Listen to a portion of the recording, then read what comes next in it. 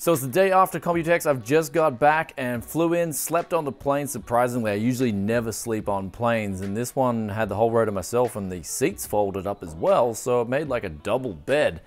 More importantly though, we've got to get back to the hustle, back to the grind, as over Computex, these companies, they were just squeezing my nuts. But you know what, in the end, it was the yes that ended up singing the high notes. But what we got here today is a SuitCase PC, a RaidMax Troy. Got this on the monthly used parts hunt. I'll put the link up here if you haven't seen it already, and also picked up a lot of other parts as well. H61N motherboard, GTX 1066GB, free budget power supply I brought back from Computex. They were throwing it out. I was like, hey, it's got 300 watts on the 12 volt rail. Why not pick that up and put it in this build? Also got a 240GB SSD and 16GB of RAM that we're gonna try and put in. But what are we waiting for? Let's try and piece this thing together, but it needs a to the tech yes level first.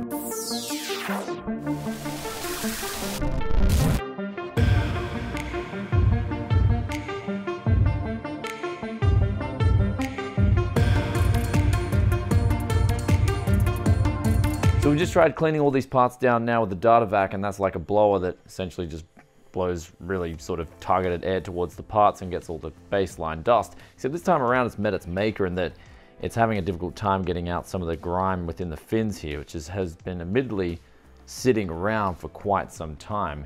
This here. Also another problem is it didn't come with a traditional screw set, so I've found some sort of screws that if I reverse mount it and then put in one of these tops here, it will mount. Since I've only got two of them, then I'll have to mount it on the diagonal. And now since it's a 3770, it's not going to be overclocked. It should be absolutely fine. It should actually run a lot better even still with just the diagonal than a stock Intel cooler. So now this is probably the only time you're going to see me not use brake cleaner on PC parts. And the reason being is though, although it's dirty, they've got the hoses here, which is close to the actual radiator. Now if brake cleaner gets on the hoses, it could indeed eat away at it, and if you've got that in a PC build, you do not want that leaking whatsoever. Also the fins on the GPU, they're pretty thin and they are made of plastic, so using brake cleaner on that could indeed make the fins weaker over time.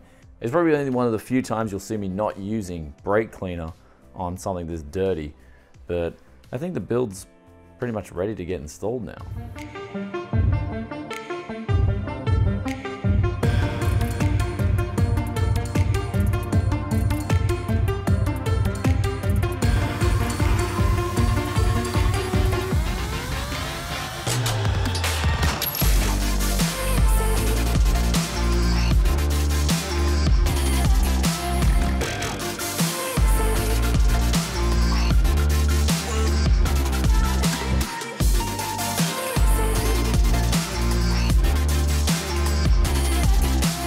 So before we install this motherboard in the computer, of course, we've got to mount the cooler bracket on the back, but also update the BIOS. And we have done that now, and our i7-3770 now works. Also, this memory here, the Corsair stuff, it wasn't compatible. This is an 8 gig stick. It wasn't compatible with this motherboard. This one worked solo, but this didn't. So unfortunately, it's my only two 8 gigabyte sticks I have. So I'm gonna have to go with two 4 gigabyte sticks for this build.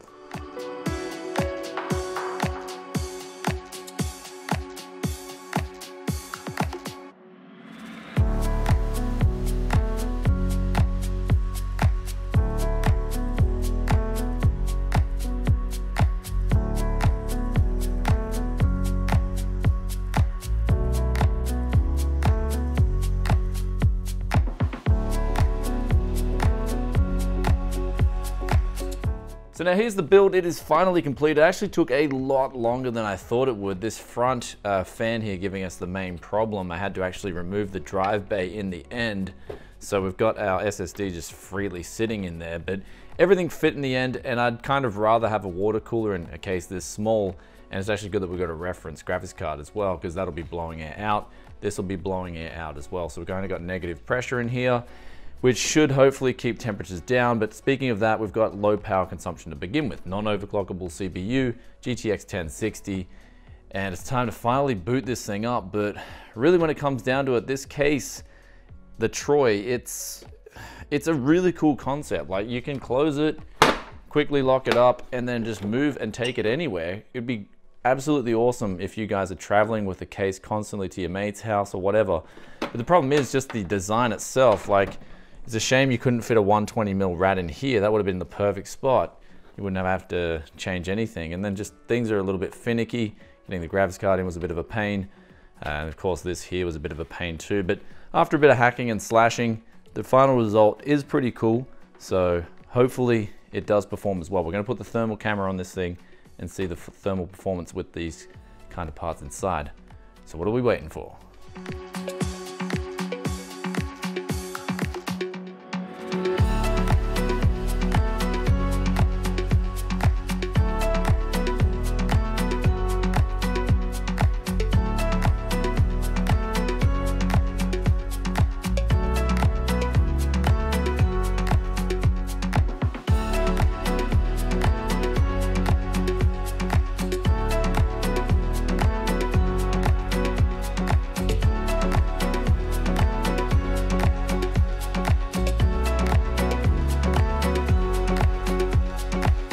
So there it is, guys. The SuitCase PC is finished and it's sitting here behind me. It's actually whisper quiet too, and the temperatures are okay. They're not that great.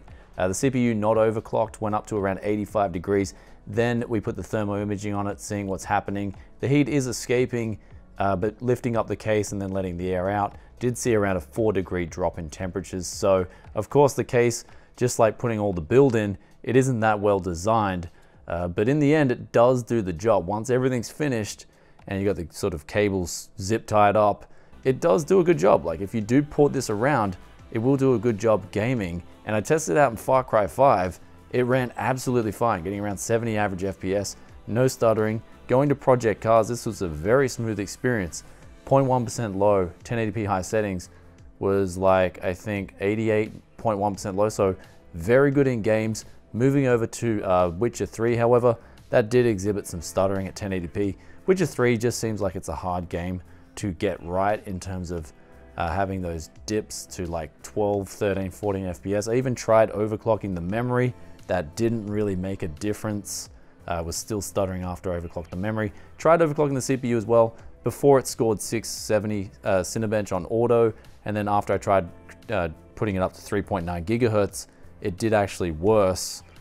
So the motherboard itself was hitting about 80 degrees on the VRMs. Not really too keen to push this motherboard a whole lot since it is a H61, so it's not the best, pretty much the bottom of the barrel when it comes to motherboards. But in the end, everything worked out. I think the CPU, just leaving that at stock, does a good job, especially since those temperatures are already getting pretty high into the mid 80s with the Corsair All-in-One. The way I mounted it, it did work in the end, does okay. Everything's pretty good.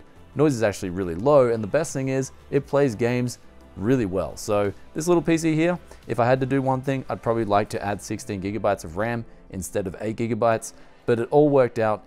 SuitCase PC. Let me know what you guys think in the comments section below.